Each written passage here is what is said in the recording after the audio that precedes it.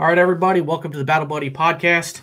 Got a great episode for you here today. If you've ever seen the show Hoarders and you've ever wanted to know more about hoarding and the whole topic of hoarding, then you want to stick around for this episode. Tonight I'm joined by Tammi Moses. She's a Navy veteran and host of the Hoarding Solution podcast, and this is very near and dear to her heart. She has experienced these things herself as a child, so she's got a heck of a story. And really knows a lot about this topic. And if you didn't know, about 19 million Americans, or about 6% or so of the population, deal with this issue. And so this is an issue that not only deals with veterans, because we know some veterans have either grown up in this situation, might be in a situation or have family members in it. So you might want to tune in and check this out. Before we get started here, I also want to make an announcement that a veteran nonprofit out there called Project Die Hard is looking for assistance. I'm going to pop that link right here. projectdiehard.org. Give them a little shout out here. If you've been checking out my podcast for a while, you know I don't really do shout outs. This is actually the first one, but I believe in this mission that they're trying to do here. They're trying to set up a home called Fob Rush in Southern Illinois that will house veterans going through difficult times and get them the counseling that they need for a week, month, even up to a year. They are planning on having a couple spaces for some families as well, so that the family can get the healing and that these people can get the help that they need. So if you find it in the kindness of your heart to go check out projectdiehard.org, they could use some assistance. They're looking at sponsors that can step up to the bat and pay $22 a month. And this will have, I believe, a direct impact on saving some lives, saving some veteran lives from suicide, because we've got way too many that's happening every single day. So without further ado, we're going to get right into the episode with Tammi. Welcome to the Battle Buddy Podcast with Keith McKeever. All right, Tammi, welcome to the Battle Buddy Podcast. It's awesome to have you here. I've been looking forward to this episode for a long time. If you don't mind, go ahead and tell us your story, where you're from, how you ended up in the Navy, what you did in the Navy, and how you got to where you're at today. Hi, Keith. Thanks so much for having me. I'm happy to be here. And so I grew up in Port Angeles, Washington, about 3 or so hours from Seattle. And I kind of grew up, I guess you would say, on a hobby farm situation where we had a few animals. I guess I was considered lucky because I had a pony in 5th grade, which was, like this moment. There's probably a lot of little girls out there that are really jealous of that situation. I think that's every little girl's fantasy there. Exactly. It didn't occur to me that was like this thing, And so it was my younger brother and my parents, and we initially lived in town, and we moved to a one-room cabin for about 4 years, and then we moved into a bigger house. And basically, when we lived in the smaller space, there wasn't issues that I recall. Once we moved to a bigger house, we pulled things out of storage, and the house over time kind of just became storage. And of course, we didn't call it anything. It was just like clutter and stuff and whatever when I was growing up. And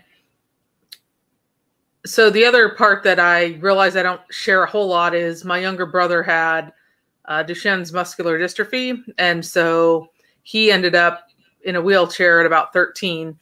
And because of the amount of stuff in the house, it was really limited for him to be able to get around in there. We went to school. I was very involved in church and youth group and choir and all that stuff growing up. And I enlisted in the delayed entry program my senior year of high school. And the Navy recruiter happened to be there on a day that I had a free lunch period. And that's kind of how we had a conversation about 3 hots and a cot and traveling and money for a house. And honestly, I'd always wanted my own house that I could do whatever I wanted in. So there was this, college was a draw, but the house was more the draw that eventually I could use, like my VA certificate, to buy a home. And so I was still a senior in high school when I enlisted, and I, to this day, maintain it was one of the best decisions I could have made because I really wanted out. I wanted to travel. I wanted to see things. And my dad had been in the Navy, so I kind of had familiarity with that. And so that's kind of how my adventure into the military started. I didn't know that about your dad. Go ahead. I didn't know that about your dad being in the Navy. I was just going to ask, how was that growing up? Like having, how heavily did that influence that? Did your dad seem to have issues having me in the Navy, like stricter parent, like, any of those kind of things? I think it did make him somewhat more strict. And I mean, he was a person who you kind of had to gauge the humor, because you could really go, sailor humor, or was he more in church humor mode? So, but things like, Tammi Lynn Mills is front and center. Learning how to eat properly at the table, the proper silverware and etiquette. And we could be kind of crazy kids outside of that, but he kind of had expectations around mealtime or how we would behave. He did not like being called sir, because he was enlisted, and he would always make the comment that I work for a living, don't call me sir. And I've heard that a handful of times from some guys. And so I knew as a teenager, if I wanted to tick him off, I could call him sir. And, or if I was really trying to get under, you tried to get under the skin of your parents. You really tried to bother them? Come on. Yeah. Kids don't do that, Tammi. I feel like sometimes I fail as a parent. Like you mentioned that, like eating at the table. It's like, boy, I must be failing as a parent because my kids make a huge mess, and they're 8 and 10. But I was reading something earlier today about the reason that kids act out around their mom, and I'm going to go ahead and say parents, is because they're comfortable there, and that's where they know they're safe. And you might be angry or punish them or something, but you still love them. And that's kind of why kids kind of do that around the people they know they're safe with, or you hope they're safe with. And absolutely. Makes sense. Yeah. Yep, so I don't know. I'm not a parent, so I refrain from judging any of that. I'm an auntie, and I enjoy that role. And I think it's valuable you can give them back. They start acting up or get to be a pain in the butt. You just give them back. And, it's time. Come get them. Come get them. I'm done. It's similar, I guess, to grandparenting, right? Where you're just like, okay, come get them. We're done. Yeah. My parents were kind of strict sometimes, but my mom, even my mother-in-law, like, they sure do pamper their grandbabies. Like, they will bend over backwards to make sure that the grandbabies have as much sugar as they possibly can before going home. No matter how close it is to bedtime, and I kind of look at that and I'm like, man, I hope my kids have kids someday, because I can't wait to do that for my kids. Like, that's payback. Like, they may not realize it, but I'm going to pay them back really, really good. Like, I'm going to get them good. I'm going to really load them up on sugar. You want some Mountain Dew and some Pixie Sticks? Go ahead. I don't care if it's 9 p.m. Your mom and dad are going to have to deal with you soon. Oh, geez. Yeah, we go down that rabbit hole being a parent. It's a challenge sometimes, but, it's also great to be to be a parent. And it's also great to be an aunt and an uncle, too. Like, like I said, you can give them back when they get to be a pain in the butt. But some of my nieces and nephews are old enough where I want them to come over. Like, I got yard work to do, and my kids aren't old enough to do it yet. Anyway, so your story with hoarding, you grew up with that. That had to be really hard. When did you kind of notice, like, when did you realize the aha moment that the situation you're growing up in wasn't quite normal? Well, the funny part is, I feel like for the first 7 years of my life, I lived in town. I had running water. I watched Little House on the Prairie. I put on my pajamas, so I could get ready for that. And then we moved. And so, like, I always kept thinking, when are we going to get back to some kind of normal living? When are we going to get back to that? And we kind of never did. We lived, my dad was born in Minnesota and in a small cabin, and he thought his kids should have that same experience, which is kind of how that came about. I do have some good memories of that time, and it really was like cabin living. But in the 80s, that was kind of like not the norm, that especially where we lived, it was like, what are you doing? But I do have some good memories of that. And then, but I guess I always kind of felt like we didn't quite fit. And then when we moved into the bigger house, I didn't have my own room for a while. And then eventually I did, because I decided that I needed that space. And I had, like, one of my last slumber parties, I had a couple friends over, and her mom came to pick her up. And when she walked in the house, there was a stack of egg cartons sitting there by the door. And she was dressed very nice, very non-farm clothing. And I just remember, like, her knee tapped that stack of boxes. I mean, it was like enormous stack. And I remember thinking, I'm never inviting anyone ever again, ever. Like, it was so embarrassing to me that those stacks got knocked over. And I pretty much kind of kept that, other than neighbor kids or maybe a couple close friends of mine who kind of ended up having similar childhood experiences that I didn't really know about at the time. Like, it didn't cross my mind that we had similar living arrangements. And I really just started avoiding telling people where I lived, or, I lived in the country though. So it's not like you could drop me off 2 blocks away. Like, you kind of had to drop me in the driveway. Yeah. That's kind of how I grew up, out in the middle of nowhere. Yeah. And so, I mean, we had neighbors and the school bus rolled by and all that stuff, but I never really felt like you see the houses on TV, or you see the way people live. And I just, even in a farming sense, we had acreage, but it still had more stuff and cars and things like that other people didn't have. And I don't really think I realized how many people dealt with that type of situation until I was way into adulthood, late 30s, where I realized what was that about, and how come it's gotten so much worse since I moved out. And so, but I was much older when I started to really step back and examine why I had felt isolated, why I figured out ways to do my laundry at my grandma's, why I decided if I ever got out, I would never go back. And I moved out my senior year of high school. I had a job offer for a woman I had worked for several years. And so I took it, and that kind of dissolved. At 18, you think you know everything. Yeah. And so we kind of had an argument and a falling out. And so then I was in a spot where I was like, I'm not moving back, even though my parents wouldn't have cared. They'd have been just fine if I did. But I was like, had made a promise to myself that I would get out. And when I did, I'd never go back. So I ended up really pushing my grandma to let me live with her. So I kind of blackmailed grandma because I was like, well, if you don't let me move in, I'm going to just call one of my aunts or do something else. Like, I'm not going back there. And so anyway, I did. And I finished my senior year of high school and lived with her. And I still saw my parents and my brother, and I drove their car, and they picked me. I don't know. We still had this connection, but I just didn't live there anymore. And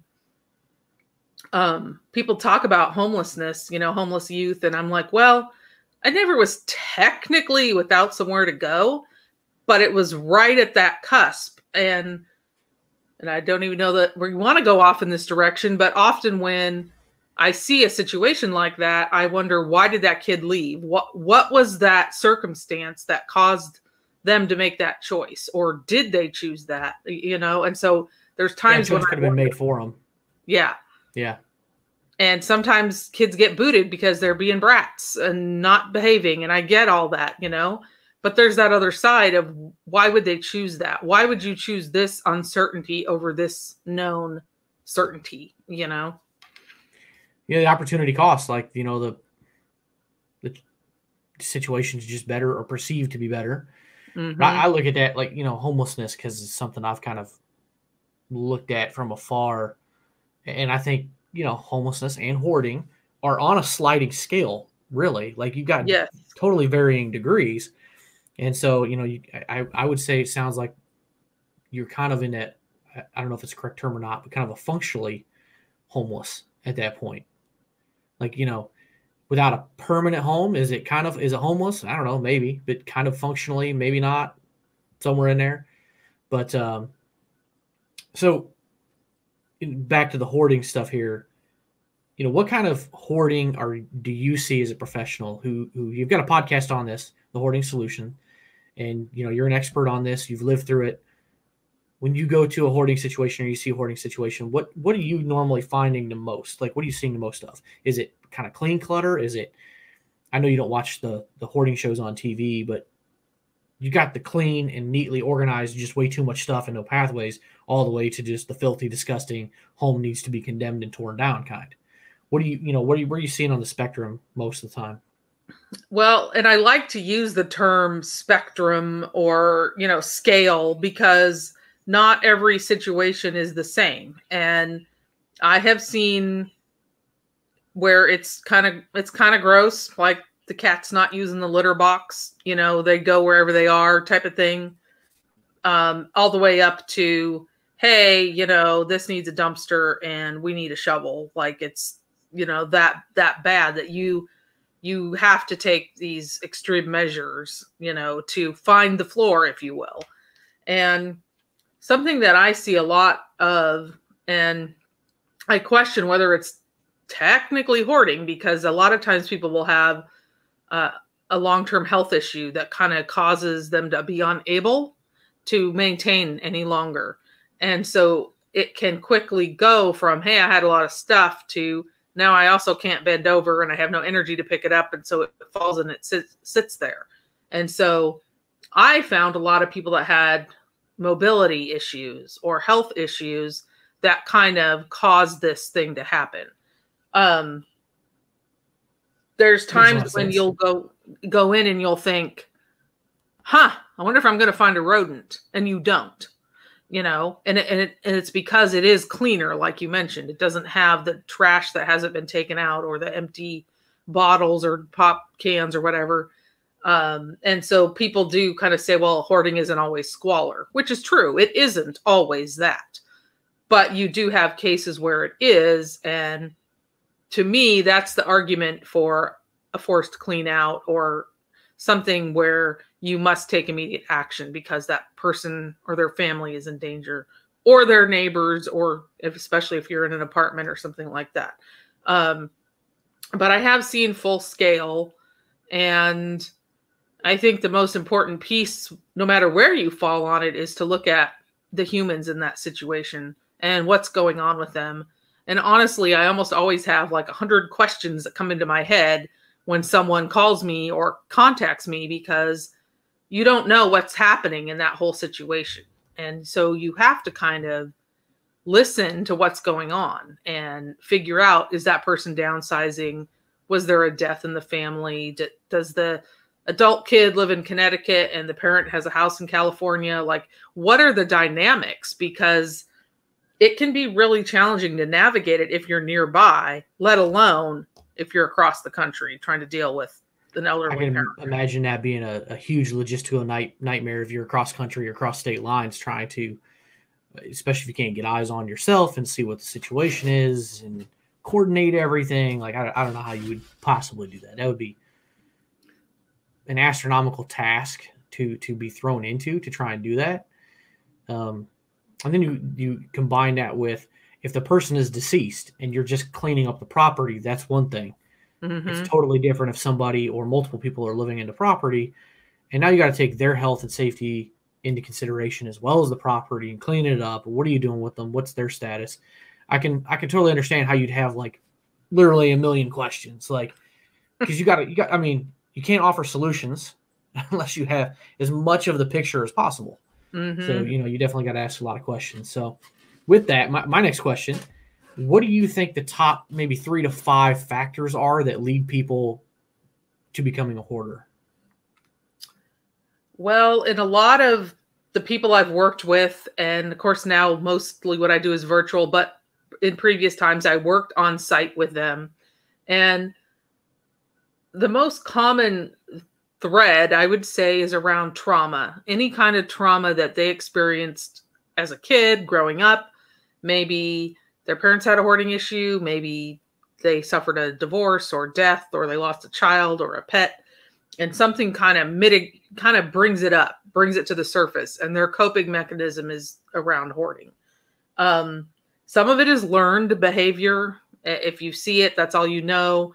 You don't really recognize maybe that you're continuing that same thing in your own life. Sometimes it's too much stuff. Like, you might be fine, and now someone in your family passes away, and now you have all their household stuff, and you have to put it somewhere. And so now you're bringing it all into your space, and it can start to be overwhelming. I never thought about that or like collections. Mm-hmm. Like, if you just, you know, everything's neat and orderly, but you just find yourself like, you got these collections, you just buying more and more, and it gets in totes, and all of a sudden you wake up one day and you're like, oh, I got like a whole room full, or I got multiple walls full of these books or these dolls or these DVDs or whatever. Yeah, I can see how it just kind of gets out of control, like a passion for something too. And the collecting, usually someone who collects, it wants to show off their collection, their cars, their decks, their, coffee cups or whatever, whatever it is. And they're kind of proud of that, what they have accumulated, versus someone who's hoarding and doesn't really want you in their space, wouldn't invite you in. They're kind of embarrassed or ashamed. And, sometimes it's a coping mechanism for whatever, and they want to keep people at bay. And one way to do that is have stuff. And if people can't get in, then they can't hurt you, kind of thing. And frequently people who hoard don't recognize they have a problem. They don't see the clutter in the same way. And I've seen the brain scans where they show what a brain looks like that basically doesn't see the clutter the same way. And it's why they can have piles and piles of things and have a pretty good idea of what's in that pile. They might have to dig down, but they would say, hey, I know the car title, I saw it in there, 2 years ago, it should be in that pile. And honestly, you can disturb some of the things there, and you're like, how would you even know somebody came in here and messed with your stuff? But they're so keyed in on it and how they're very visual that they will notice that someone moved a pile or threw out a board or did something that wasn't what they wanted to have done.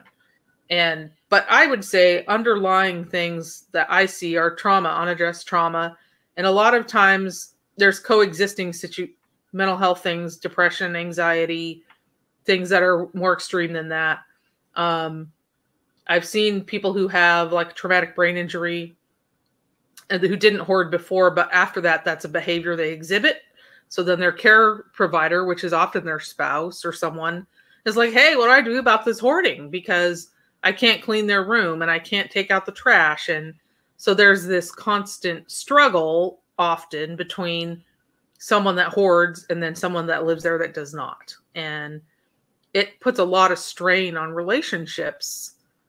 Even if you don't have hoarding and you are more of a clutter bug and your spouse is like, hey, I don't go to bed before the dishes are done, Yeah.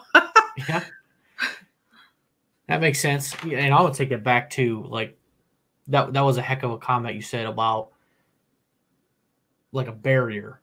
And that I can understand. If you've had a trauma and somebody has done something to you, maybe physical or sexual abuse or something as a child, I can totally see how having stuff around you, clutter around you, can kind of just mentally give somebody that perspective of like, there's a barrier. Like there's just a physical barrier between me and the outside of this house, the outside of the world, whatever's out there that's going to harm me.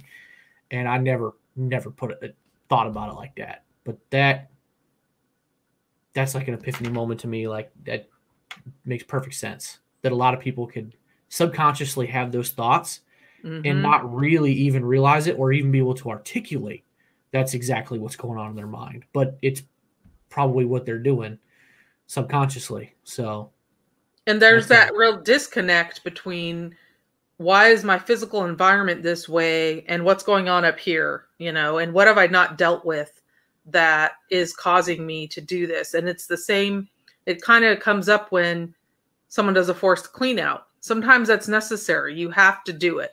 But even in that situation, you could talk to the person. You could ask what items would they want you to find if you found it, like that type of thing. So there's a way to be more human about it, but there's times when you have to take that necessary step. And that is really hard, because if you don't deal with underlying issues, they're going to re-hoard again pretty quickly. Another way to go about that is a safety day. I only recommend that if you have no pest issues, no leak, because leaks can happen in a basement and not be reported. I worked on a house like that. Whew. Anyway, you have to look at, how can you do this without possibly re-traumatizing that person if you can avoid it. And I've had people, when I work with them, part of the reason it takes a while is they want to tell you their story. And as they work through their story around their items or 100 purses, which I have seen, progress is getting it down to 50, and someone else might be like, no, it's not. But yeah, it is, because they told their story about all of these purses and now they're like, I don't need it. Like, I mean, that's half, right? I mean, you got half that individual problem gone. I mean, how many of us get rid of half our stuff when we go through our closet? Generally, no. Not me. Not me. My wife did the other day. She got rid of a bunch of T-shirts. Yeah, I mean, because it's kind of hard to go through certain things, even if you're not a hoarder. Like, what do you get rid of? What do you keep? Like those things. But I was going to ask this question later, and you kind of hit on it, like physical condition of the property, because, as you know, I'm a realtor. So this topic is not only, I think, is interesting to talk about on a podcast for veterans, because we know that, out of 6% of the population, that there are military members and veterans that are dealing with this, whether themselves or family members. But, just as a realtor, like I'm interested in this, because I normally come in, as we talked the other day, last week, I think it was, I normally come in towards the end of that situation. But how does a family member or anybody coming into a situation that's a hoarding situation, how do you even assess the physical condition of the property when you can't see the floor? Maybe you can't get to the basement because the stairs are filled up or not existent because they've fallen because of weight or something. How do you assess that? Because I normally kind of, like I said, come in at the end where most of the things are cleaned up or it's in progress or something like that. It can be really hard to assess it if you can't access it, and a lot of times you can tell from the exterior, at least where I live. A lot of times I'll be like, yeah, there's probably something going on there. Yeah, there can be some obvious signs on a foundation, but my first thoughts is like floor, right? If you got hardwood floors and you got like maybe animals and they're urinating or defecating on the floor and it's weakened that wood or it's rotted, you could put your foot right there on a stack of newspapers or something and go right through the floor and not know. Like, it's kind of hard to assess that sometimes. Well, and honestly, it can be almost impossible to gain access to the space, not only because of the clutter and the stuff and stacks of things, but that person's willingness to let you into their space. And so, I mean, I've had many times where finally they would let me in. A lot of times it's a family member or someone that's concerned that will call me. It's not necessarily the person with the issue, although I have had that happen as well. They have to be ready to deal with it, but or a landlord might be forcing them to deal with it. But that is a real risk that you run walking into some of these places, because you don't know how long that stuff has been sitting there. And floors are only meant to hold so much weight. A second story isn't meant to be a library of 50 years of newspapers. So, and I've heard of that happening, like the ceiling comes down. I was recently in a house, and as soon as I stepped in the door, I was like, ooh, this is spongy right here. And I'm like, ooh, that's not good, because my first thought was the roof was going to be the issue. Obviously, the roof is leaking and it's contributing to the issue, but it's that floor where you could step right through it and break a leg, or maybe twist an ankle, or maybe it's not that extreme, but still, who wants to go through that if you're going to look at a house? And so a lot of times it's really difficult to know the condition of you might be able to do externally kind of view it, but it can be really hard until you clear some of that clutter or, do something so you're actually able to access the wall or the air vent or the heating system or whatever it is. And it can be a real challenge if you're a landlord or someone like dealing with a family member that hoards, like maybe those people own the home and you don't have as much leverage as to the actions that need to be taken often.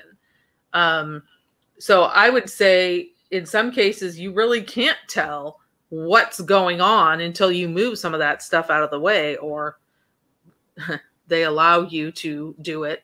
And I would say if you ever have that conversation with someone that has a hoarding issue and you want something specific done, you have to very clearly articulate what needs to happen by when. And it has to be very, if you say, I want to access all windows by, the 24th of February, then you need to tell them that, and be very specific about you need a 36-inch path or whatever you need. I mean, some people will go so far as to put down tape and say, all your stuff needs to be on this side of the line. And that visual cue is what they need. But it can be really challenging to walk into some of these and go, I don't even know what to offer on this house because I can't even tell you what's going on with it yet. I don't even know. I mean, I can tell you, I would advise a client to, it's all about their risk, but maybe wait till the property is cleaned out and that person's gone, or, do it at their own risk. I mean, I sure would find it difficult to suggest to somebody to buy an investment property if the tenant is in there hoarding. Do you really want to take that on as an investment, not knowing the full condition of the property when that person's going to get out? And then my first thought is first thing you should do is check the safety of the building. Like, is it safe for you to be in? Is it safe for that person to be in long-term, or the next tenant or next owner or whatever? But, there's obvious things you can check, but I mean, that would be my first thought, check the safety stuff first and then see what you're dealing with. Like you said, you got to get in first. So, but the safety piece is really a good starting point. Also, if you're trying to have a conversation with your loved one or a client, that you're concerned about their safety, that you see the extension cords going through the piles, there's a trip hazard, and really kind of taking the blame away and not saying, we're going to clean it all up. You're lazy. You're this, you're that.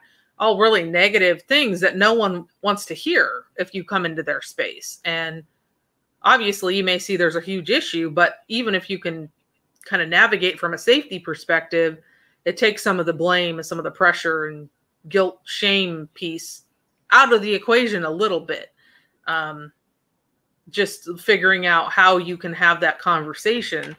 And sometimes, like you mentioned, you come in later in the journey, they've already maybe addressed it. They've already started. And then you're able to advise your client who is trying to sell their mom's house or whatever it is. But I would say also, like you're mentioning about the investors, is to be very cautious about stepping into some of these situations if you aren't able to get in there. And of course, now with everything going on, there's inspections that haven't been done, and there's lots of things that you might have been doing and have stopped doing.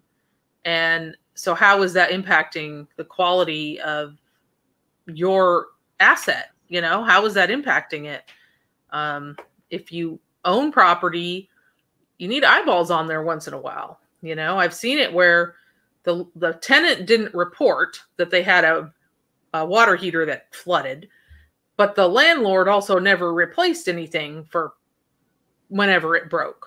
And even if your tenant didn't report it over a 10-year period, like the stove might need an upgrade, carpet has a lifespan, like there's things that you can do to get in there and make sure your space is okay. And I think it falls on both sides to have a better plan around how are you reviewing the condition of your properties, and is the person you're working with actually going in once in a while to check whatever legal thing you can. Yeah, I think it's easy for investors who have rental property. If you have tenants that are, in there for 6 months or a year and they're out and then you're getting somebody else in there, you're probably in there and you're checking all those things. Mm-hmm. It's probably the tenants who've been in there for 5 years 10 years, 15. I once knew a lady locally who, my mother's my business partner, and we went to this investment property, had a couple different houses on the lot, and she was in the upstairs unit and had been up there since before I was born. Mm. And, great tenant. She took care of everything. She even told the landlord, don't even bother changing out my carpet. I don't care. I'm fine with the old carpet. It was from the 70s, Mm-hmm. but those are the kind of tenants you really need to keep an eye on. Are they okay? They're making their payments every single month. They're not causing problems. They're not causing noise. They hardly ever call you. They just send in your check. Like, that's what you want as a landlord. But that's when the red flags should start going off and say, okay, I've been in there in 10 years, and I know that stove in there is 15 years old. Mm-hmm. Stoves don't, sometimes won't last that long. They don't make them like they used to. The water heater in my area and in central Illinois, a water heater can last, 6 to 12 years.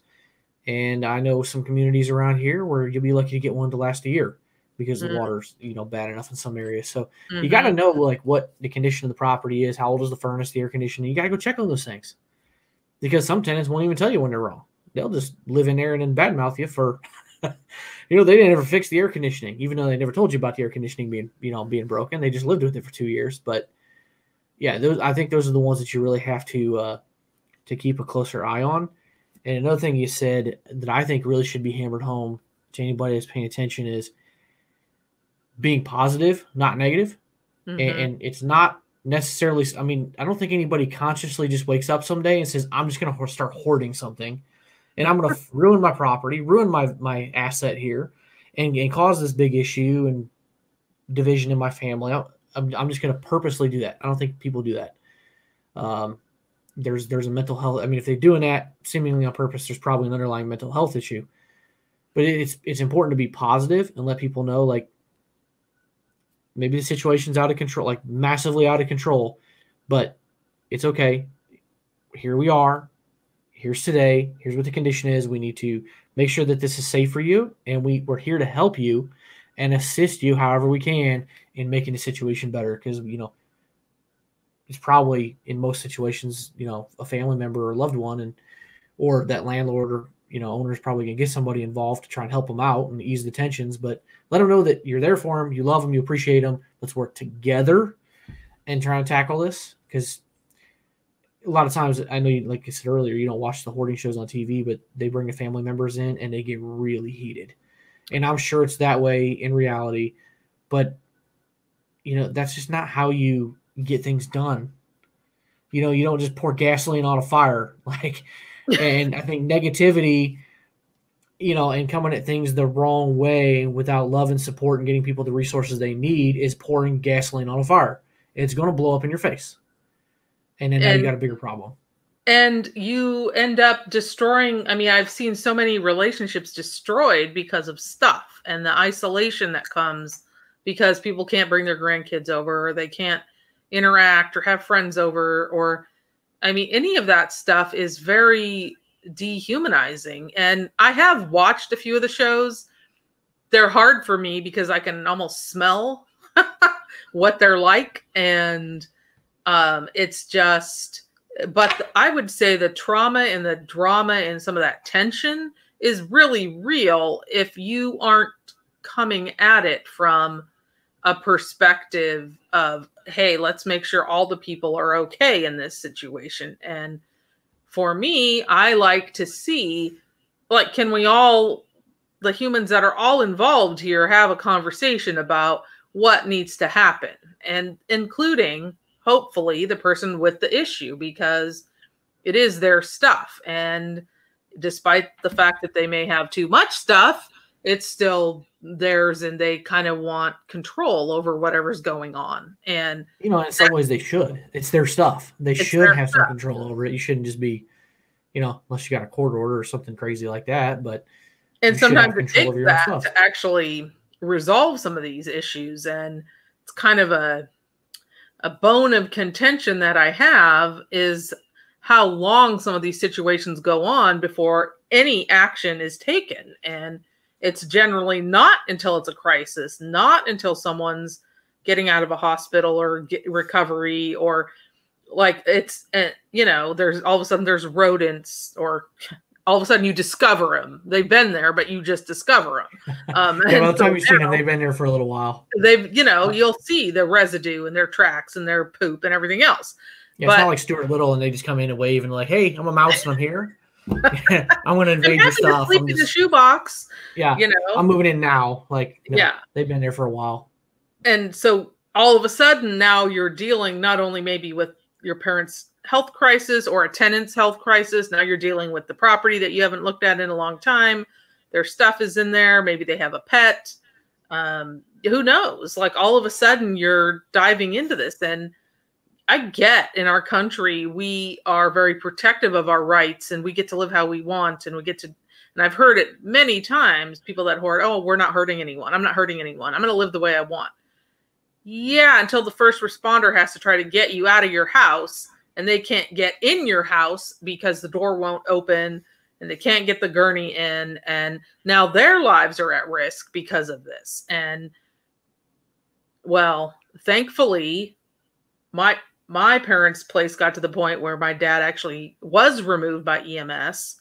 And it was a good thing because I had already tried other interventions. Other people had tried and we didn't get anywhere. And so they gave him 3 more years is how I look at it, because they got him out and other eyeballs had finally seen the space, and he had moved to a nursing facility and complained every day he was there that he wanted to go home. And it wasn't possible given his care needs, given the size that he was, given the fact that he didn't want to do anything he should as far as medication or anything. But it was one of those things where now he could have friends over. People stopped by to visit. People would bring him books. And he wasn't stuck in a recliner in a hoard that he could barely navigate through on the goat paths to the bathroom. I mean, and I read something today about people getting upset about people talking about their personal stories to garner business or whatever. And I was like, we need to talk about this and we need to be having these conversations. And when I decided to start talking about this, I didn't realize how public I was going to get. It wasn't my intent to blab about hoarding. Like, I joined the military to get away from that whole thing. No one had to know. And then later, I started stepping into what can I do about housing? What can I do about homelessness and affordable housing, which there's a huge lack of in our country? What can I do in my community? And I started to see the correlation between hoarding and homelessness and how it can lead to eviction and how it can destroy property. And oh, by the way, let's look at the mental health issues that are involved. And let's look at all the industries that are impacted. And honestly, real estate people are really keyed into it, because you might show a house that's gorgeous and then they look over the fence and they're like, what's going on over there? So how do you sell a property that has those kind of houses around it? I mean, every time I talk about this, it's like the onion gets bigger. There's so many layers. Yeah, the house thing is interesting because here's my thoughts on that.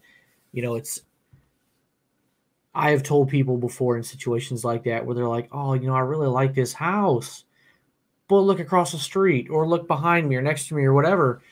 And it's like, look, this is the condition today. That's what the neighbor is like. There's no telling. Nobody has a crystal ball. I can't tell you. Nobody can tell you if that person's going to be here in 2 years or 5 years or 10 years. Mm-hmm. Yeah, you can look some things up and say, okay, maybe it's a tenant. Maybe this person's eventually going to get kicked out and cleaned up. But then you don't know who's going to move in after that. Same thing with a house in a good neighborhood and all the houses look great around it. You can't control when your neighbor next door across the street puts their house up for sale and then somebody moves in and a year or two down the road, now you got a hoarding situation that you didn't see coming. You can't control it. It is what it is. But you said something about like victims, like I'm not hurting anybody. Yeah, you could be hurting the police, the fire department, the EMTs, city inspectors or whatever to come by or, whatever. You could be hurting them, but you could also be hurting the property values in your neighborhood. Mm-hmm. And, I live in a state where the property taxes are extremely outrageous and the cost of living is pretty good. But in some places, like, I mean, it's going to hurt everybody, but there's some places it's going to hurt way worse than others in certain neighborhoods. And people are not going to be happy if you're that person that has made shrunk the equity in their home by a massive amount. Mm-hmm. They're just not going to be happy, And, you want your neighbors to be happy. You want to be able to get along with them. Nobody wants to have a problem or that weird like tension between you and your neighbors. Like, oh, there goes the hoarder from down the street. Like, nobody wants that. You want to be able to get along with your neighbors and, have your neighborhood be nice and safe. And you got kids too. Like, think about that. Like, if you've got kids live next door or whatever, and they're playing and they run into somebody's yard and step on something or run past something and slice their arm open on a piece of rusty equipment. Well, then you've got a potential lawsuit right there because you had those, and those things can happen to anybody. Even if you had a swing set in your backyard and that was it, and you weren't a hoarder and somebody gets hurt on it because neighbor kid was playing, don't get me wrong, but you open yourself up to more of a chance of having issues. And it's more of a danger for you and for if you have people that visit or anything, like you are opening that door that wouldn't ordinarily be open if you have vacant vehicles with the doors hanging open and, things hanging off the hinges. And I mean, it's very real in some of these situations that people who go to help can be harmed in those situations. And for me, it's part of like understanding. A lot of times I'll start the conversation with how are you? And people are like, why are you asking me?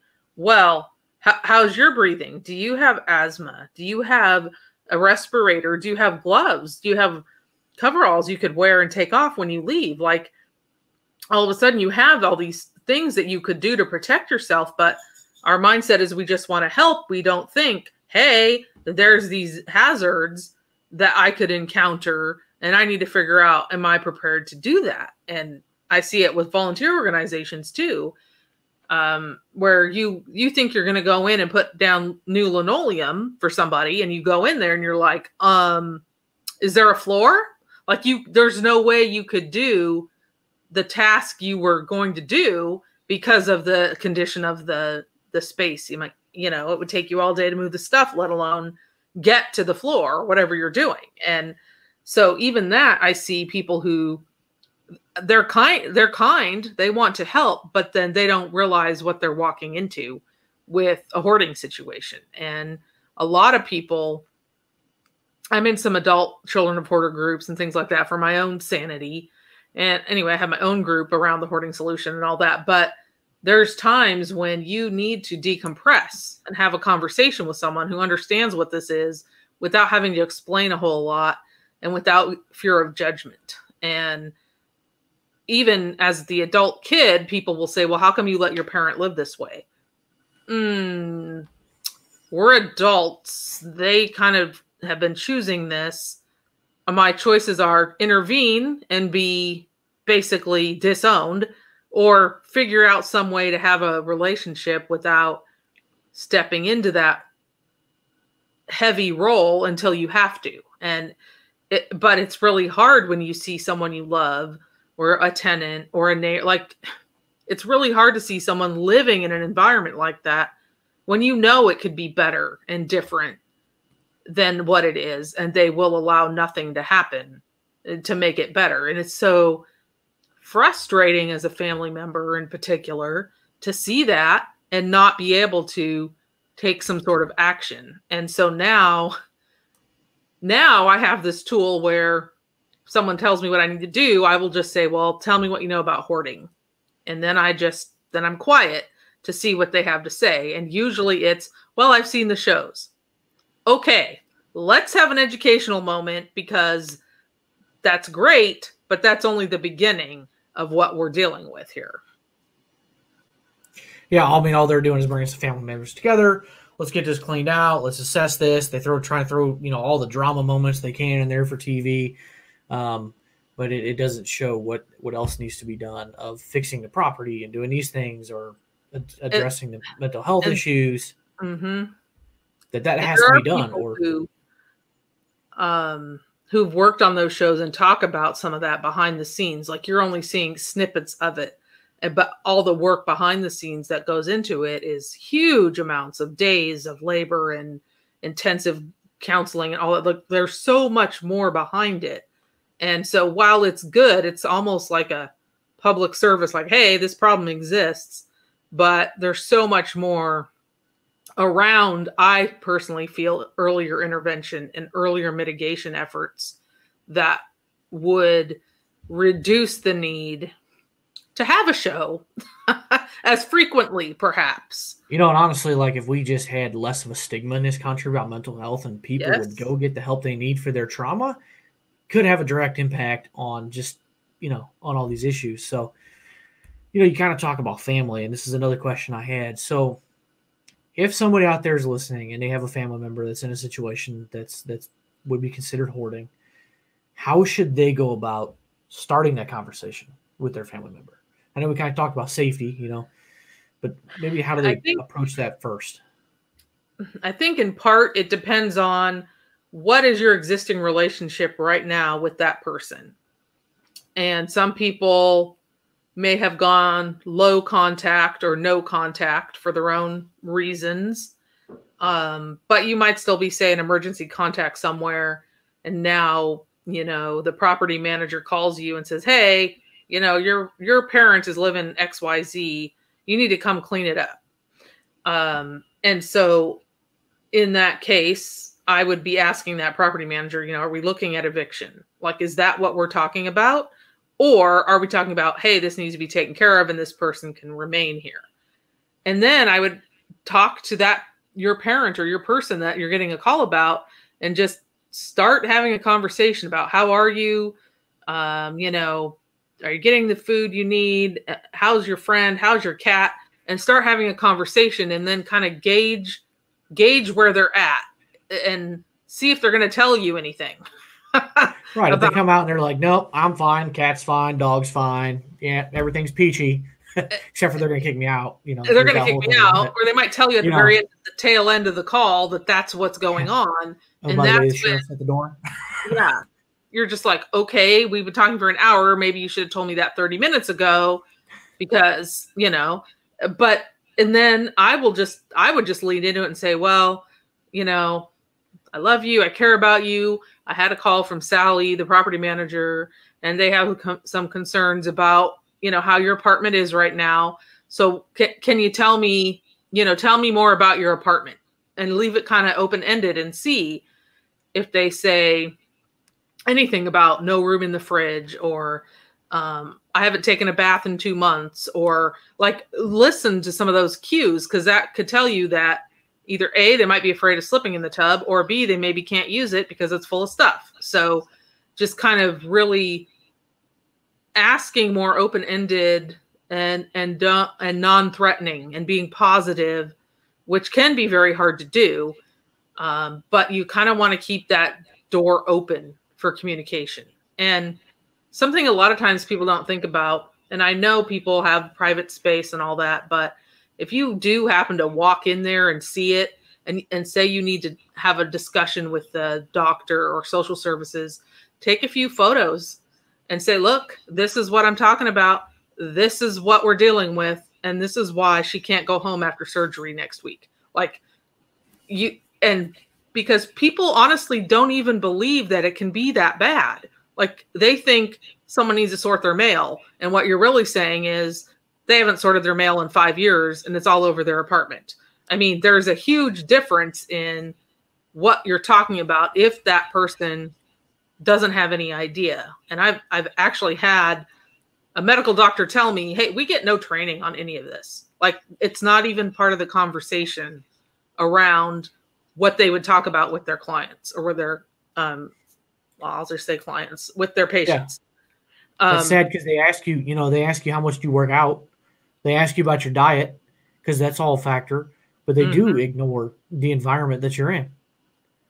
Somebody who's homeless has different medical issues that could be related to homelessness than somebody who's not. Somebody who's in a hoarding situation is going to have different environmental concerns than somebody who's not. So that is, I never thought about that, but that it would be something good for them to get some training on. And I'm all about educating people, and you can have had these discussions too, where you have highly educated folks who are in some of these care roles and they have hoarding issues themselves. And so if you start hearing about it, that means you have to kind of face your issues too sometimes. And so I think that's part of the challenge is all of us have an issue of some kind, and many people struggle with mental health issues, but people don't seek the treatment or the help because they're afraid of the stigma. They're afraid of being judged. They're afraid of losing their job. There's all this fear around, if I get the help I need, what am I going to lose by doing that? And we expect people to get treatment for diabetes and cancer and other health issues, kidney, like our brain is all connected to all of that too. Like, why is it there runs all of it? It runs the whole picture, like the whole thing. The whole thing. And I realize this may be a little extreme, but sometimes I look at hoarding and I think it's suicide by stuff. Like you're just drowning and suffocating and getting nowhere, and you're isolated and sad, and and not everyone is. Some people hide it well. It's never brought up. They don't talk about it. But if you have some kind of mental health issue, whatever that is, facing it alone is really scary and challenging and hard. And I personally spent 3 years in therapy working through trauma. And, oh, by the way, I grew up in this hoarding thing. And what the hell was that about? And, oh, yeah, I married someone who didn't have good boundaries either. And I didn't have good boundaries. It was like this big whole thing that I spent quite a bit of time working through to get to a place where I could go, okay, I went through all this stuff. Now, is there a purpose? Why would I go through all this if there's not a purpose? And so that's kind of how it's come full circle for me to be talking about it more and to be addressing it, because there are so many components and so many people impacted. And like you mentioned in the beginning, 19 million people, hello, that's a lot of people in just our country alone. And that's an estimate because people underreport. I was going to say the same thing. I was going to reiterate that number of 19 million, or about 6%. Like, just picture driving down your road. The next 100 houses you pass, 6 of them would be statistically, and like you said, underreported, are in some sort of a hoarding situation. And I would probably not be surprised if it's probably closer to 10, because it's, like mental health and other things, people just don't want to report that. Like, it'd be embarrassing. And I think a lot of people are probably conscious of that it's embarrassing, the reason that they won't, have people over. But that's a lot of people. And being aware of it, I've had some talks with some of the firefighters and some of the people who, their whole intent is to show up and rescue. And if you can't do that, that impacts your mental health. And my perspective is, you showed up. That was your job. Now, you may not have been able to get in or access or ingress, egress. When you have extra clutter, it changes the trajectory of the fire. It burns hotter. There's a lot more inherent risk. And so I have seen, big burly people who are firefighters tear up over that person they couldn't get out of the house. And it happens in other situations as well, where you did everything you could and you could not execute saving their life. But that doesn't mean you failed. It means you showed up and did what you could, what you were supposed to, what the plan was. And we all know that you can have a plan and then you show up at the battle and it doesn't go that way. And so just for me, finding a way to reassure people that you did do what you were sent to do. And please don't be a statistic on the other side of suicide that you do that because you couldn't execute the plan. Like, please don't be that person, because you did everything you could in that moment. And for me, that's like, anyway, I have a whole story about how I experienced fire and stuff as a kid. And it took me years to be like, oh, okay, the coffee pot maybe isn't going to blow up today because I left it plugged in, it'd be tough to be a first responder and have to deal with death on a regular basis. I was security forces in the Air Force, and a little over 5 years of doing that. I knew I didn't want to do law enforcement on the outside, but I've got a lot of first responders in my family, and it I don't know how they.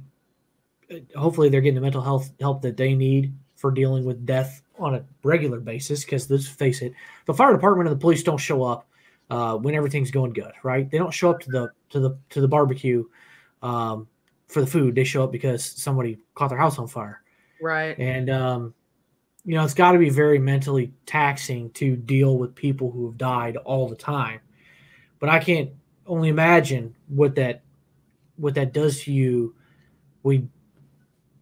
You realize you lost somebody that you otherwise could have gotten to because of something that was preventable. It can, in some way, some shape or form, if that person wasn't hoarding, they could have got to that back bedroom and pulled them out. Or that person could have got themselves out, or whatever the case may be.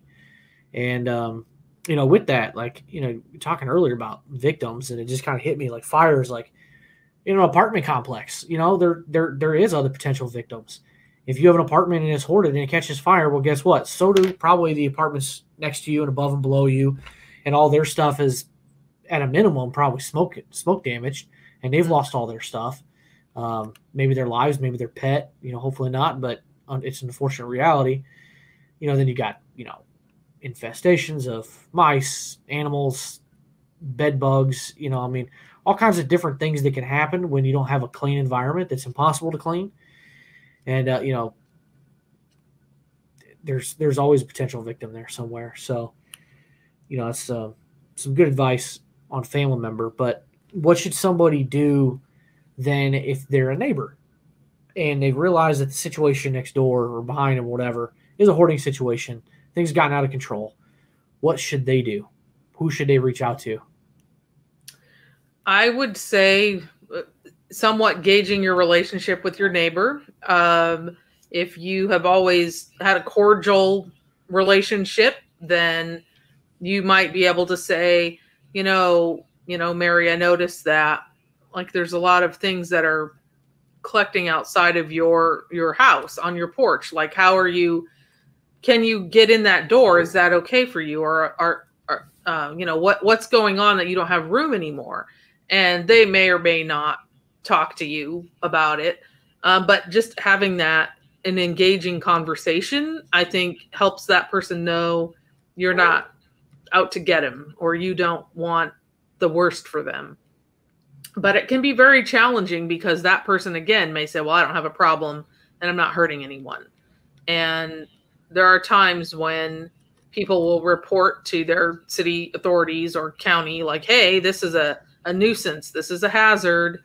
What can we do about this situation? And sometimes that doesn't always go well. And there are times when they'll say, well, I'll just put up a fence so you can't see it. There's a disconnect in how we handle that situation in particular. Authorities will say we need it cleaned up by this date. That person does nothing. People might end up being threatened with jail because of the condition of their home. And we're totally missing that mental health piece, and that the fact that it's taken 30 years to get here. How are we going to fix that in 30 days? So it is important to have that conversation and keep that door open if you possibly can. If you are not able to, and you have severe concerns about that, you can have a wellness check done. You can say, I have concerns about this property. The biggest time I see when action happens is if there's a rodent situation and it starts going into other people's homes and things like that.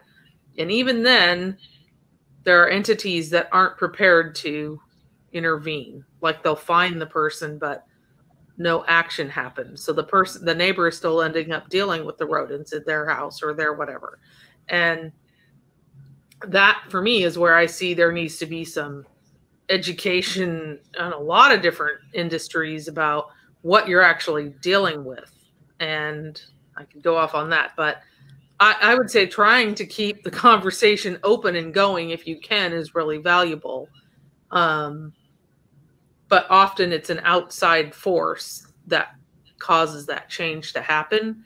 And so sometimes you end up having to force the issue by calling some sort of authority, or you can call Adult Protective Services, you can call Child Protective Services. I haven't necessarily seen it resolve anything immediately, but at least they're aware. Yeah, I could get the ball rolling, and that's why I wanted to ask that question, because I know not everybody has a great relationship with their neighbor or not know them that well, you know. Like my neighbors, I know a couple of my neighbors pretty well, and I've got some neighbors that take me out on their boat before. You know, they invited us over for the birthday party for their puppy dog. So like, you know your neighbors at different levels. So I was kind of thinking, you know, some questions to ask you, and I was like, I don't know how I would address that, you know. But you have a good point though. Like if there's children in the house and you know like there's a problem there, Child Protective Services might be an option.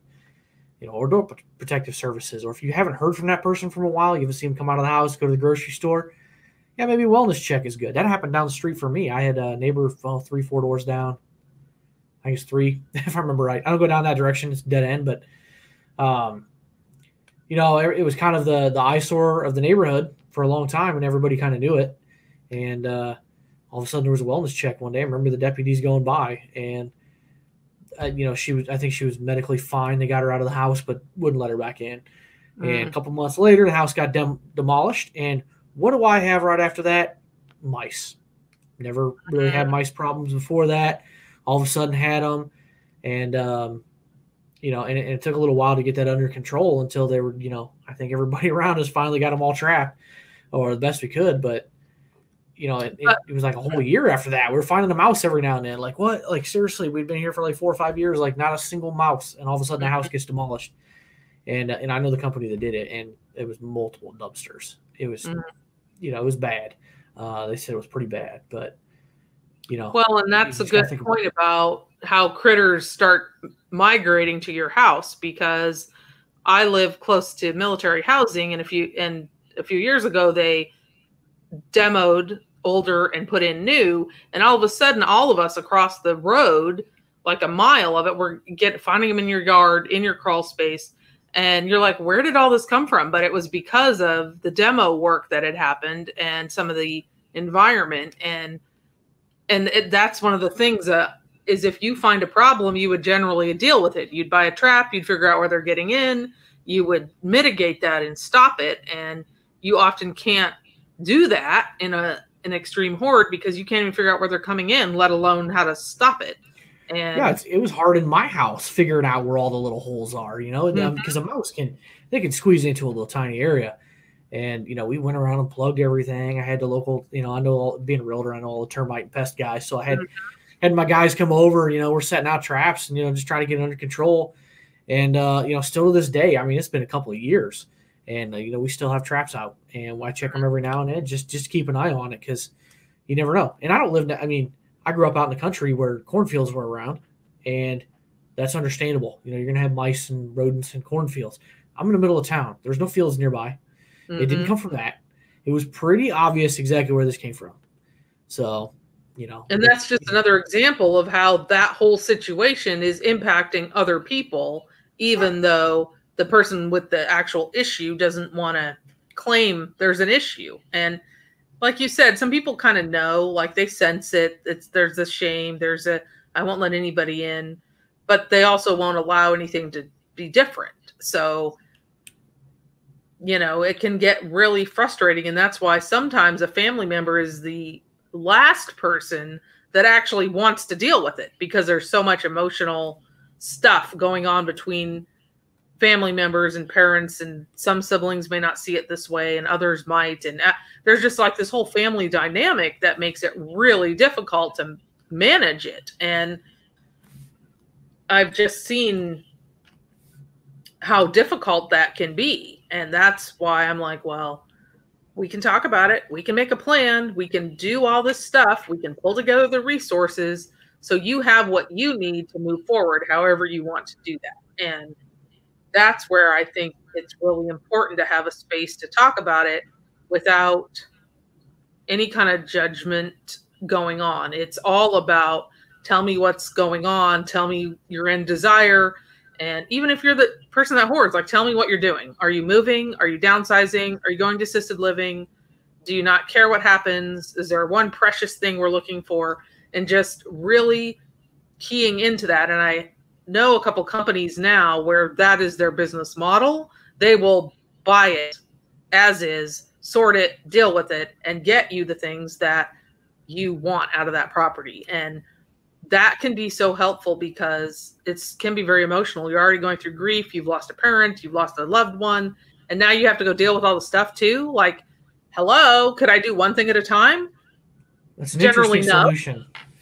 Because that person's got to be willing to just walk away from the property, go live somewhere else, let them come in and do their thing, and then hope they get what recover what you need. And you hope that you're hiring someone that's going to respect your wishes and do what you want. But it's also a solution if you don't even, like, it wasn't a family home, you don't really, like, you only want to know where dad's guns were. Like, that's all you care about, or his instruments, or mom's jewelry, or china, or whatever. Like, and honestly, a lot of times people that hoard are very generous, but a lot of that stuff isn't something you'd want to have donated. You would just throw it out anyway. And so if you're in a position where you have good quality things, you might be able to sell them. You might be able to have an auction company come in. You do have options, but often if it's not good condition, you're dealing with, you need a shovel and a dumpster basically. And, so it can really vary on what's going on in that situation. And I know people that either A, won't work with someone that hoards, or B, are totally keyed into how that whole process works. And there is, I understand why people don't want to step into some of these things, because I didn't talk about it for years. I never imagined in a million years that one day I would sit around and talk about hoarding things and try to help others understand the big picture around it. And it's a lot of people don't talk about it. And I get that shame, the stigma, the why don't you fix it? I heard that even as a kid. And I'm like, well, I'm 12. Like, what do you want me to do? What do you want me to do? Like, I already figured out if I move this stuff to put up a tree, the Christmas tree, there's going to be crying and drama. So I don't. I'll put up a tree in my own room where I won't let anybody else go, because no one's going to give me any grief about it. Yeah, but as a kid, I mean, you got ways to wrap yourself around your parents' fingers and get them to do things for you that you want, but there's a limit to that. Yes. There is a limit to it. And if you are a person, whether you're married to that person, or you're a kid, or you're a roommate, which I've had that come up, it's perfectly okay to say, your stuff's not coming in my room. All shared spaces will be hoard free. Like, it's okay to have some boundaries around that. And I always heard the other side of that. Well, you can have your room, I'm going to hoard the rest of the house. And I'm like, why don't we do it the other way around? You can hoard that room or that garage or whatever, but the rest of the space is not going to have this excessive clutter. And as a kid, that's kind of what I ended up doing. Like, this is my room. None of your stuff's coming in here. I don't care what it is. And for me, I now understand that I was fighting for a hoard-free, clutter-free space. And it can be very anxiety-producing to be around a lot of clutter. And a lot of people who've grown up that way, you kind of go one way or the other. You either go, the clutter, it's not a big deal. Or you go, nope, zero. Some of us, I would say I kind of fall in the middle, where I can tolerate it for a bit, but then that's it. Like, it has to be cleared off and dealt with and just done. Like, I can't go for extended periods of time without dealing with it. Yeah, I think that's pretty similar. Just about yanked my earbuds out there. I think that's pretty similar to a lot of people that, grow up in different environments, outside of hoarding, like drug abuse, physical and sexual abuse, things like that. Like, there's an old saying, like, the apple doesn't fall far from the tree. Yeah. Sometimes it doesn't, but sometimes it does. Right. Sometimes, every person has to grow up and come to terms with things themselves and say, am I going to fall into the same trap and do the same thing because it's safe and it's comfortable? Or am I so pissed off and angry about it that there's no way I'm going to let myself get to that? And your mindset. People both ways. It comes so much down to your mindset around what kind of life do you want to create. And at the time, I didn't even realize that I was making choices that helped me make a life I wanted to create and be different than the environment and how I experienced life. But I also, a lot of those things I've been able to pull into, I feel like being a kinder human, being less judgmental about whatever situation is happening for my friends or my family. I'm like, and I've had this discussion. I'm like, where I grew up, right? Like, this is Taj Mahal compared to that, And so as you create space for other people to share their story, it's kind of a cleansing of your own, but it's also creating this space for people to feel comfortable to share what's going on with them and to be very real and raw and authentic. And sometimes some days are really hard when you're showing up that way. Other days you can tolerate it a little better. And it comes down also to some self-care and what are your boundaries and, making sure you're okay to deal with your clients, to deal with your business partners or your kids or wife or whatever. Like, it's really valuable to look at your own mental health and your own situation so that you're more prepared to walk into some of these things. And it took me a bit to get keyed into that, but it's, I think it's really valuable when you start to figure out, I can pour from a full cup. How do I do that? How do I shore myself up so that I show up fully for people? And it kind of comes back to putting your own mask on first. Like, how are you doing that first? And being aware that you need to do it. And it's not selfish.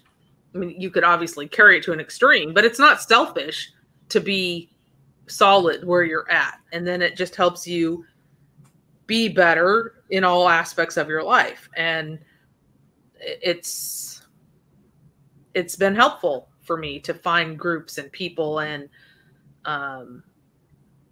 just understanding that it's really valuable to have people around you to not go through all these things alone. And there's too many of us that try to do it all by ourselves and feel like we don't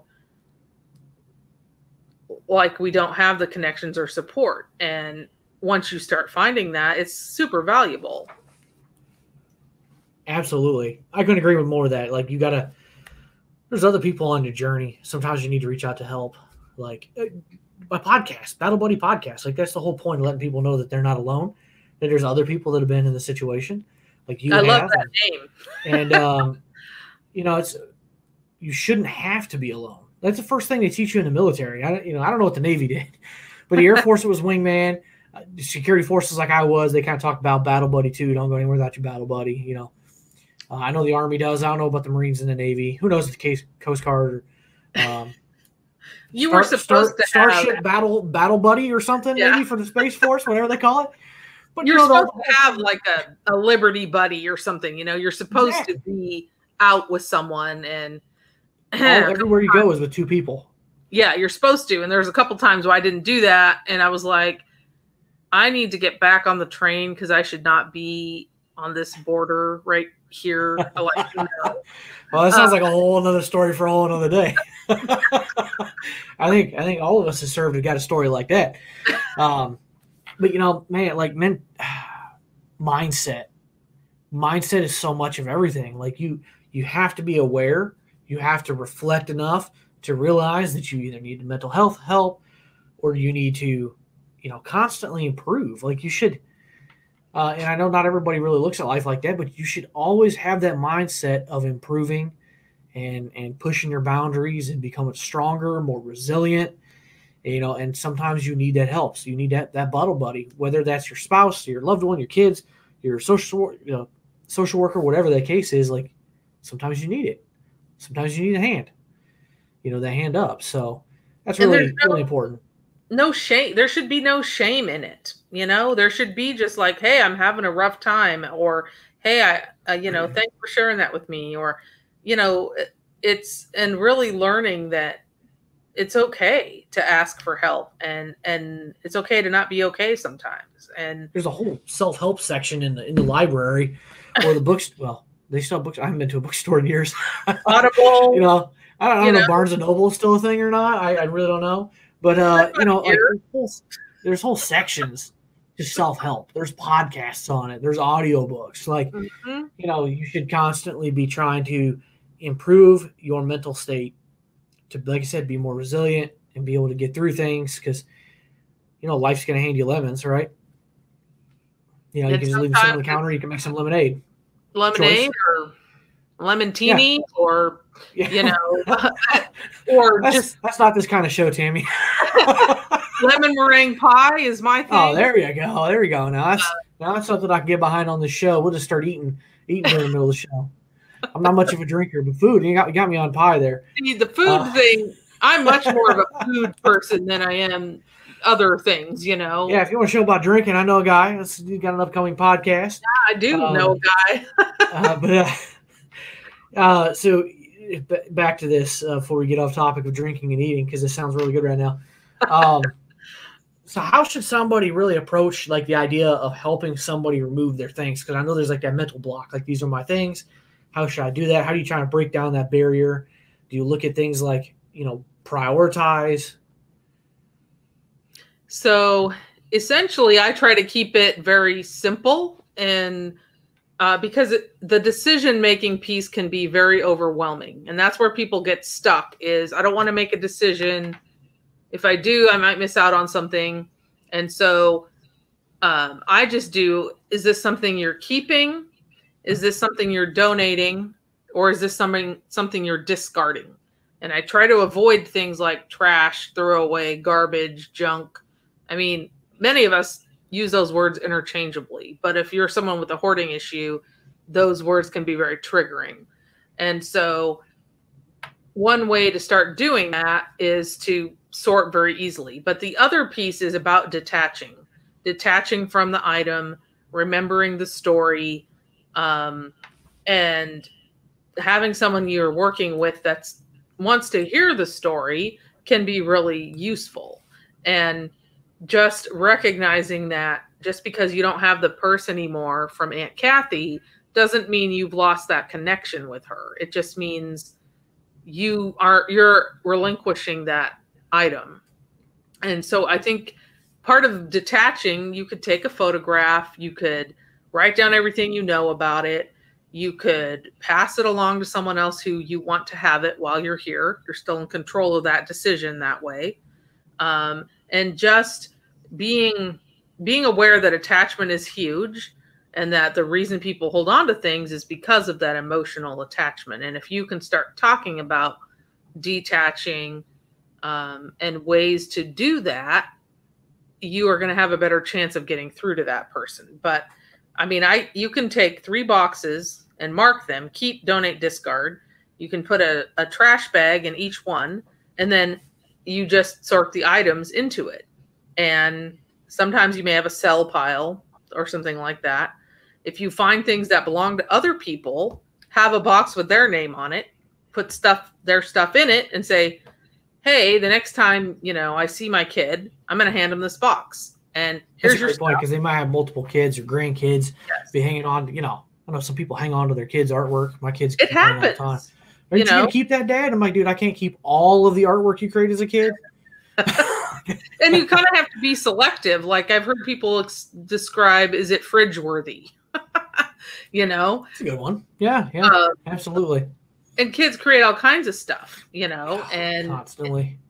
And grandkids create lots of stuff, and you don't want to lose that sentimental aspect, but you could also take a photograph of the item. Like you don't have to have the actual item, which can be challenging to decide that I don't need to have the actual thing. But just keeping it very simple, keeping it very low key, set, doable things. Say I'm going to sort this basket tonight while I watch TV, 15 minutes, or, don't say today I'm going to clean this room. And then at the end of the day, you got nothing done because you were overwhelmed and you just opened the door and shut the door. You didn't do anything. Yeah, take it back to kids. It's like kids, well, I don't know where to start cleaning my room. It's kind of the same thing. Like as a grown up, like, oh, I'm going to clean the garage today. But the garage is stacked all the way to the ceiling. How do you do that?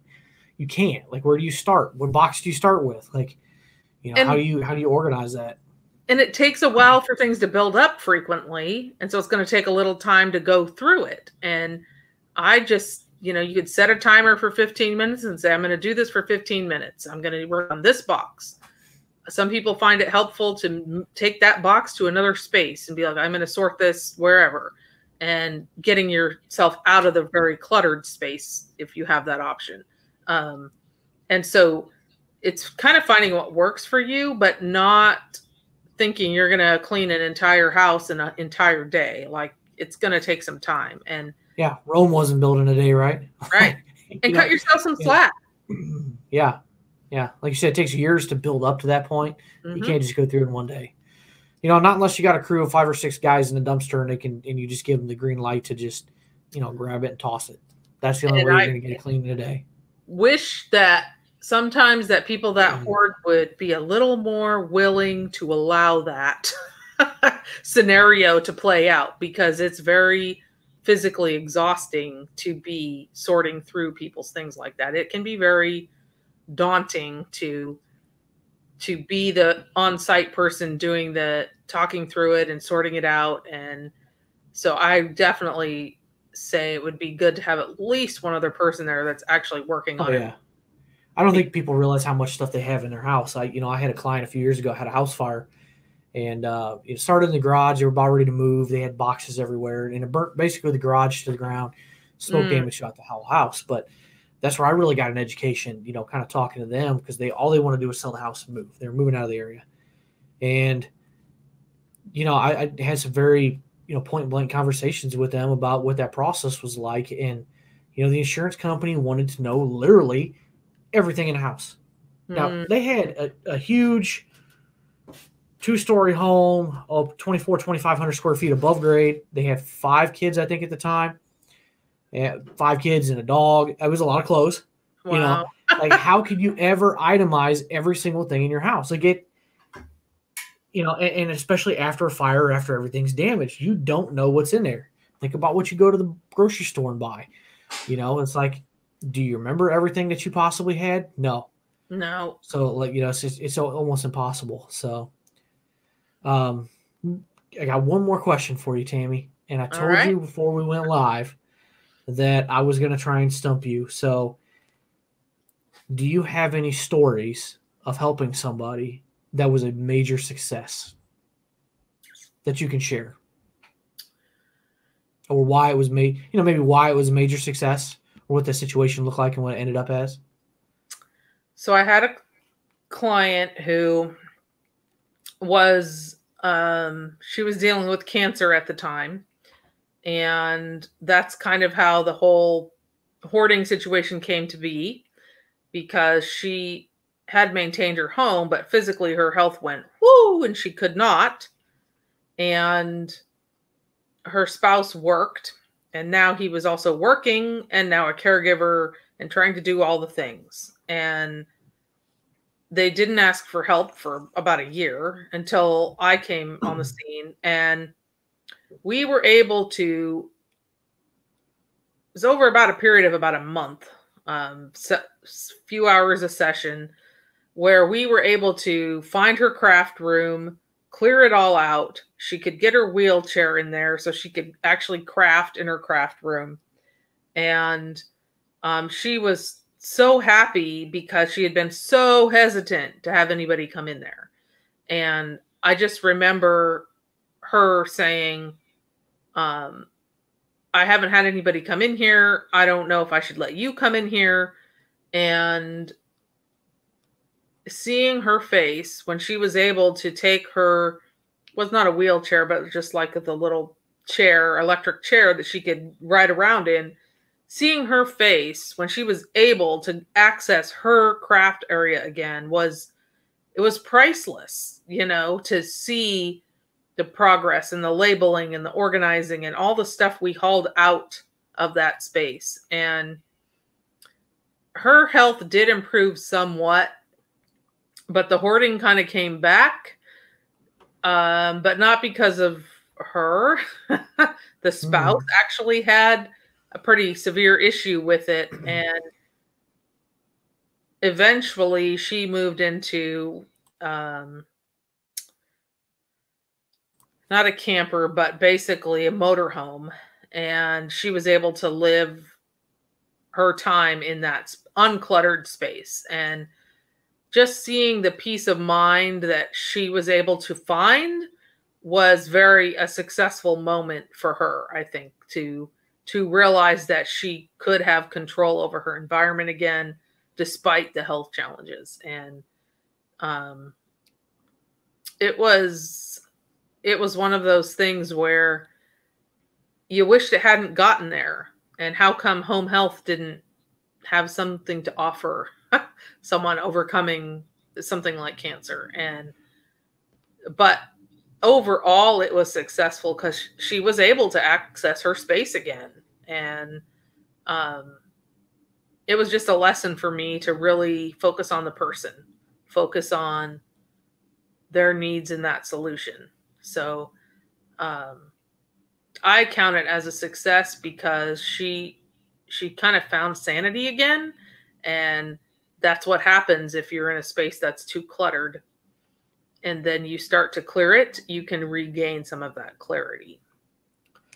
That had to be a huge, emotional relief for her, to go through cancer. It's my father died of cancer when I was young. I was in high school, and so I know, the ravages it can take on your body, and what it does to the people around you. But to complicate that, to be in a hoarding situation, I can't imagine. But just for the mentality to be able to fight something like that, and to have that, that probably played a factor. Just to have a win, like I have some normalcy. I'm back to doing something I love and some passion, and that probably translated into at least a greater will to try and fight it as long as you can. So that's sounds like a good success to me. So now we'll change topic to the last 3 questions I ask every guest that is a veteran. I'm always curious to see the responses of these 3, and I think I had told you before what the questions were going to be. So what piece of advice would you have for somebody that's looking to transition out of the military today? For their success, for their transition, whatever. One piece of advice. Start planning early. Figure out what the next thing is that you want to do. I mean, most people want to throw away the alarm and drink your coffee while it's hot. I get that. I totally get that.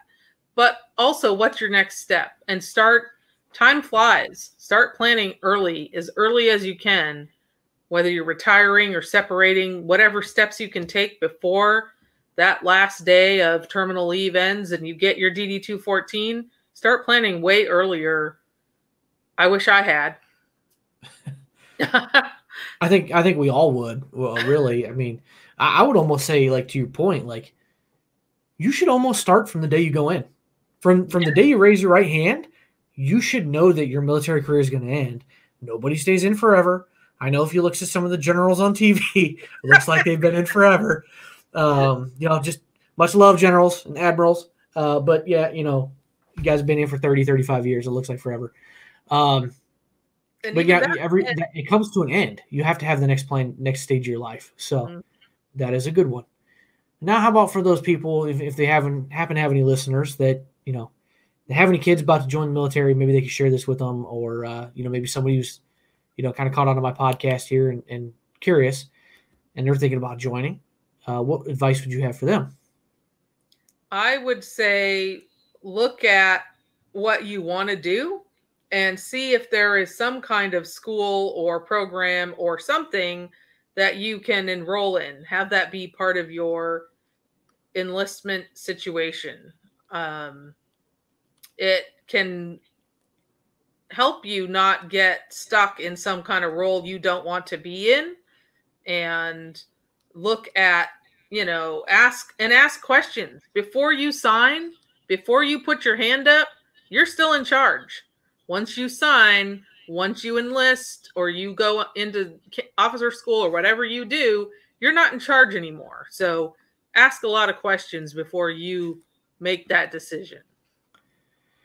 That's a good one. Ask a lot of questions, because I know I didn't ask a lot of questions. I was like, was cool, just give me that gun and that beret and let me be a cop. I mean, they got me with the ATV commercials. And I'll be honest with you, when I was at Scott Air Force Base, they had ATVs and they were like, who wants to get certified? I do, finally. I saw the video a couple years ago, man, I really want to do this. And they're like, yeah, we're just going to let the E6s and E7s get qualified. What? Don't they need a little bit longer? What's that? Don't they need a driver sometimes? Yeah, I mean, like, oh, come on. Like, I want to ride a four-wheeler. This would be fun. Anyway, last question here is, give you an opportunity to give a shout-out to some sort of veteran organization, club, Facebook group, whatever. Is there any organizations out there you think that are doing some good things that you'd like to give a shout-out to? I personally have benefited a lot through Vetpreneur Tribe. It helped me re-engage with my inner veteran. I've made great connections through that group. In fact, you and I met through Warrior Council, which is a subgroup of that. This isn't in particular a veteran group, but Make-A-Wish Foundation was instrumental when I was a kid, granting one of my brother's wishes. And so that has been very near to my heart. But I would definitely say that if you have separated from the service, however that is, and you're trying to get to your next level, find somebody, find a group, find someone who's on that journey and can help you plan for your transition or your growth or your career. There's wow, there's so many organizations out there that can assist. And I didn't really recognize the veteran aspect for quite a while after I had gotten out. So, I mean, I didn't realize how many other people were on a similar path for quite a few years. And wow, I have lots of names. I wish I had more groups. There's a lot of them out there. And like you said, there's like so many organizations that are trying, nonprofits and just organizations, clubs, Facebook pages. Like there's a ton of them. I'm in a bunch. That having that connection back to the veteran community, I think is huge in the transition process for sure. But just, even well after that, like you said, Vetpreneur Tribe, I kind of figured you were probably going to go there. And that's where we met, and yes, it's, a lot of veteran entrepreneurs, but there's a lot of other people there too. And there's a lot of great conversations, resources, people putting out their businesses, so you can find veteran-owned businesses. If that's just what your connection wants to be, that's a great place to find some veteran businesses that you can go out there and support. And believe me, when I say there are almost endless different types of veteran businesses that are out there being promoted, on that page. Mm-hmm. If you need some help, you're looking for something, that's a great place to post it. So somebody's got a service or business out there. So, and even if you're looking to work for someone who has a business or is looking for veteran experiences, don't underplay your veteran experience, but also look at how you can translate to civilian terms. If depending on where you're trying to get a job, because not everyone wants to go into the the fun of business ownership, which I understand. It can be kind of scary and uncertain, but you also don't have to go through any of that by yourself. So yeah, you have a good point about looking for like a job, just that, like, I'm not in a position to hire anybody, but if I was looking to hire somebody for whatever the job would be, I would, I'd be beyond excited to hire a vet because I understand the struggles, transition. We could have that conversation, depending on the job. Obviously, you might find that working for another vet in a veteran-owned business, they might give you the opportunity where you don't get harassed about having to leave for medical appointments to the VA. or talking to a counselor, getting the help you need, like just having that person around. So, don't underestimate that. If anybody's out there looking for a job, I never thought about that for the Vetrepreneur Tribe, but and some people great place just to go want to check. get some advice, like, hey, I'm thinking about starting a business. What should I look out for? What should I do? Who's done this? And you can cut down on that learning curve by connecting with some people who have already been on that journey. And there's definitely somebody in that group that's been on that journey. Yeah. There's like 16,000 people in there, probably growing. The more we get out there and talk about it, because I know it's talked about on Clubhouse. There's a handful of rooms, the Veterans Network that DP runs on there. And, it's mentioned a lot, and it's probably helped it grow, and there's strength in numbers. You don't have to have just one battle buddy. There's nothing wrong with joining a group where you got 16,000 of them. Right. So, anyway, before we wrap this up, I got your website down there at the bottom, homesareforliving.com. Is there, if anybody is out there and they'd like to reach out to you, is that the best way, going through your website? Just try and contact you if they need some services or somebody to talk to or some direction? Yes, that is the best way. And I'm also on Instagram. I'm at the Hoarding Solution. And so I'm on there doing content. That is probably the best way to see all the different stuff I'm doing. It has links to the podcast and blog and all that. And you can schedule a consultation there as well. But I'm going to give my phone number too. It's 360-720-8401. And that's good to text or call. Sometimes text is best. I don't always have a great cell signal. But I get it. And some people cell phone signals be pretty blanketed across the United States by now, but they sure aren't sometimes. And I actually live in areas where there's like a dead zone. Like, I mean, I can travel from my house 10 miles away and I'm like, I have nothing. And I got a couple of those around here in my area. Yeah. There's some certain places that are pretty much dead zones. So, and don't forget, you got your podcast too, the Hoarding Solution podcast. Solution, great way to listen. Is on Anchor and on Spotify, and always happy to have guests that are willing to talk about it or are, even trauma. There's so many other things that come into it that I'm just want to be a space to explore it, and have those conversations and bring more awareness to these, to this and to mental health, and destigmatizing it so that everyone feels okay with the fact that they need to get a little bit of help. Absolutely. Speaking of mental health, I do have a little, video that I put together to play at the end of these podcasts. This is the first time I put it out there, but they're, if you're somebody struggling with something, got the phone number coming up here in a second for the National Suicide Hotline. But Tammi, thanks so much for coming on and talking about this. Hopefully this provides some insight to people, because,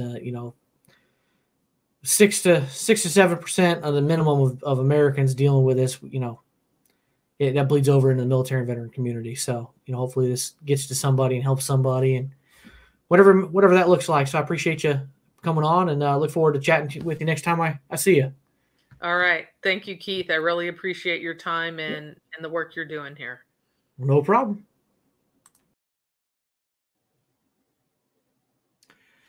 All right, that's it for today's episode. Thanks, folks, for tuning in and taking a listen to what we got, what we had in store for you today. Appreciate you tuning in.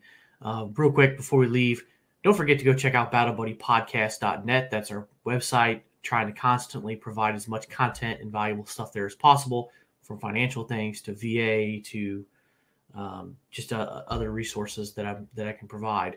So go there, check it out. And if you have any ideas, reach out to us for other things we can add to the website. And don't forget to like and subscribe on YouTube, Facebook, Instagram. Go follow us on all those platforms so we can help get the message out.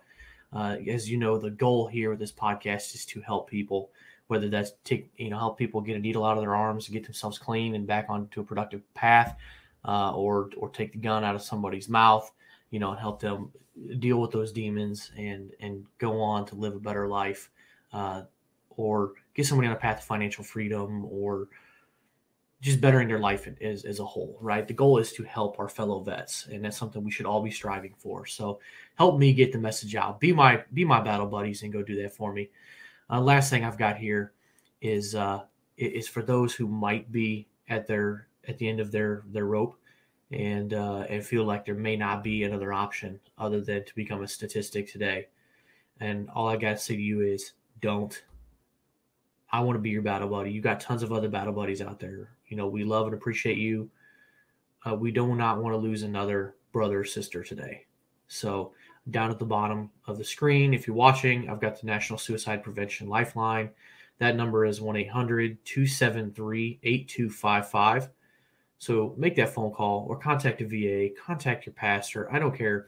Whoever that person or entity needs to be for you, make that phone call so you can be here with us tomorrow.